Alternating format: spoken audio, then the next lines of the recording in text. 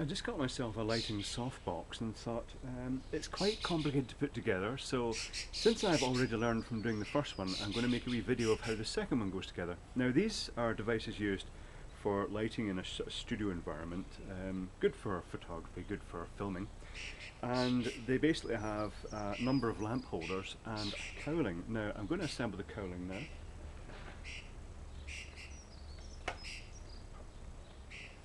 It comes with a tripod.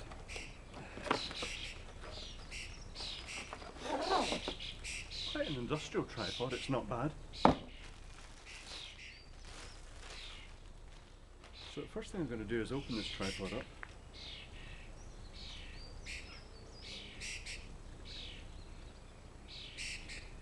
There we go.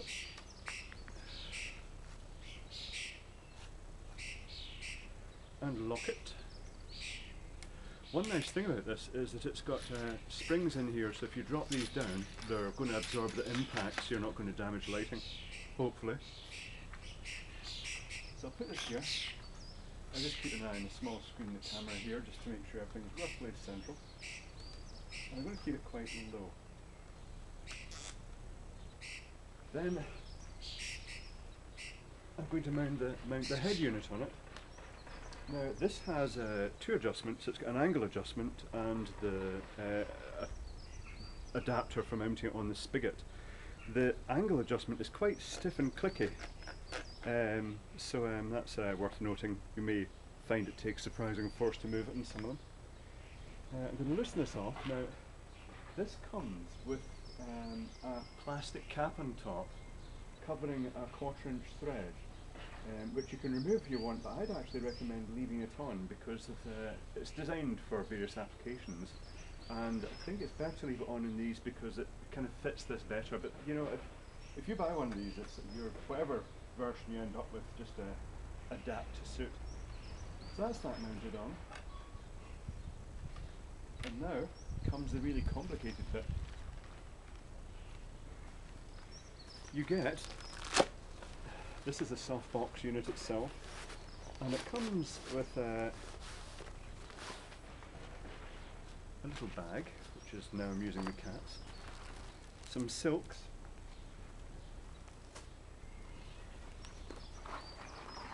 four little rods, which I'll just remove the rubber bands from,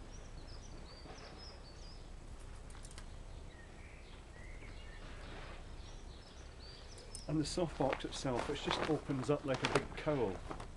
Now, depending on what you actually get, because there seem to be quite a few different versions of this, you might get ones that have tabs, Velcro tabs that can be opened, and on this case I've got two Velcro tabs that can be opened and two Velcro tabs that can't be opened, so I'm going to put the ones that can't be opened up at the top, and I'm going to stretch the elastic in the back of this and put it over the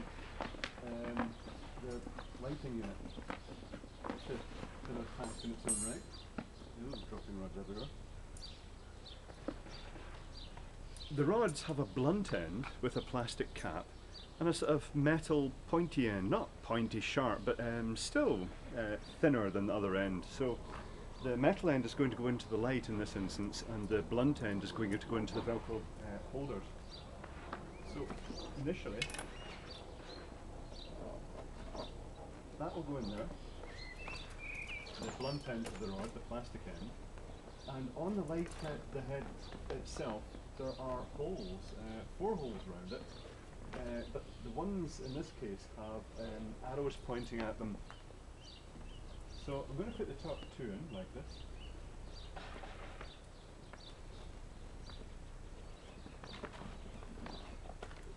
Down a bit.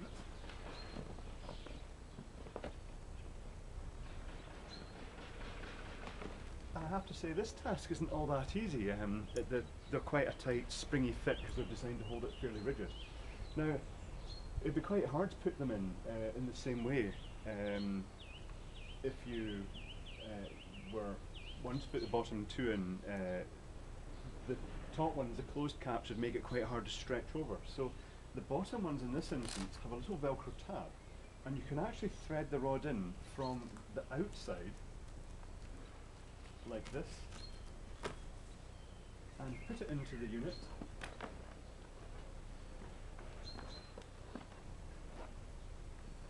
And I'll do it in the other one as well.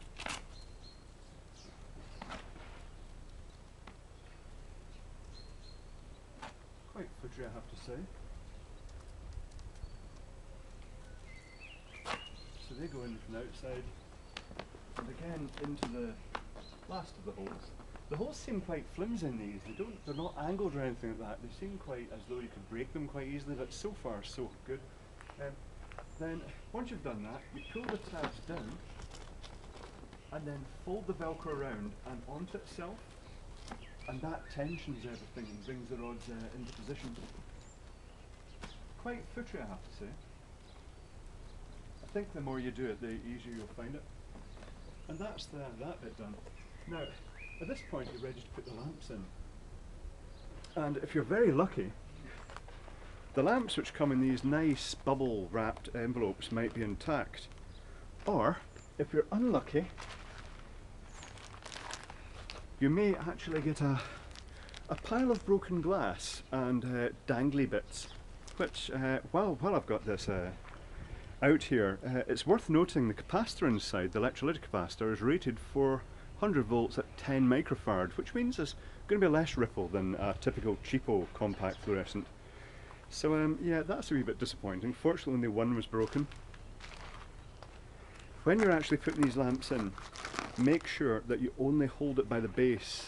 It's not really a good idea to hold these by the glass you can break, but basically speaking, you're going to be sticking the lamps in. I mean, I won't carry on too much here because it's not really that complicated, that aspect of it. Now, the silks.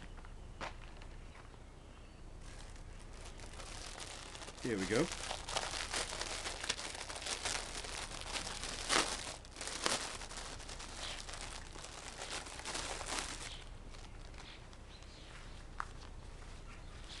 Now, is this going to be a 2 silk one, or it's got the 2 silks? Now, you've got an option. I don't know if it's just designed as an option or if it's a standard thing you do, but there's an inner silk, this little inner silk here, which goes on to inner Velcro tabs.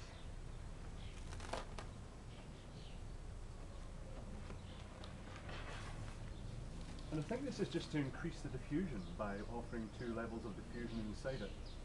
So that goes on like that. Quite easy. You don't have to use the diffusion, you can just use it as a reflective light source. In fact, come to think of it, in certain instances where you just want to bounce light, you don't even need to use this whole thing, you could just have the lights pointing into a corner of a room. Because with 7 lamps, it's going to be quite a bright light. Loud noises of a cat playing with a box, you're never going to fit in that box, cat. Now this has little patches of Velcro around the edges, and the edges are curved, so this goes on like that.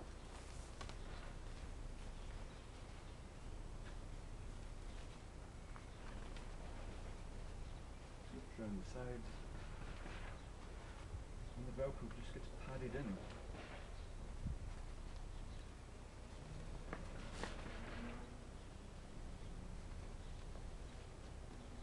And that's it. So quite easy to assemble once you know how, but I have to say when I originally got this unit it didn't come with any instructions, and it took me a while to work out how to put it together, so hopefully that's going to save you guys lots of hassle.